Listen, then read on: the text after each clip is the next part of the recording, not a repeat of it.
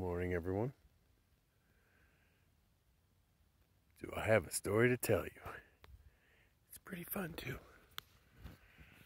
Well, I know I said I was going to Colorado. You'll find out. I'm going to upload a couple videos right before this one because I was out of contact, so it'll make sense.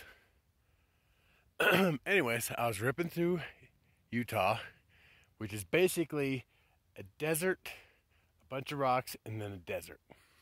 That's the middle. So anyway, and then I got to Grand Junction and needed an oil change.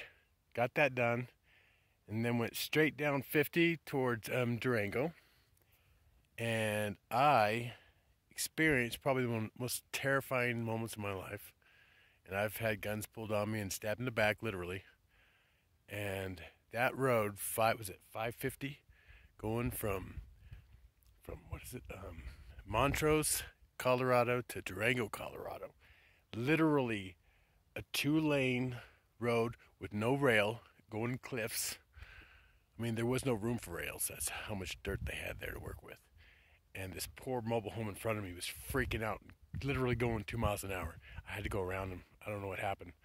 But on the way back into Durango, you see a fire truck hauling up the hill and an ambulance. So yeah, literally, I'm gonna Google that and check into it. But that literally was the most terrifying road I've ever been on. It was just the most unsafe thing I've ever seen. Yeah, but it was beautiful. But yeah, if it was a 1-lane road, would have made a hell of a lot of sense. Anywho, so long story short, I'm in New Mexico, obviously. So I'm gonna go back into Colorado, but I'm gonna go through the plains. I'm gonna hit the the eastern part of it, because I'm gonna give my baby a break. Because apparently I got a severe transmission leak. We'll figure that one out.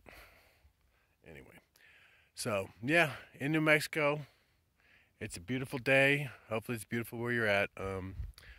This one was a little bit long, but yeah, that road was crazy. I was just white knuckling it. And I'm afraid of heights, so yeah, go figure. Anyway, love you guys. Have a wonderful day, and love and light. Let me give you some of this real quick. And this is Angel Peak, by the way. And love you guys.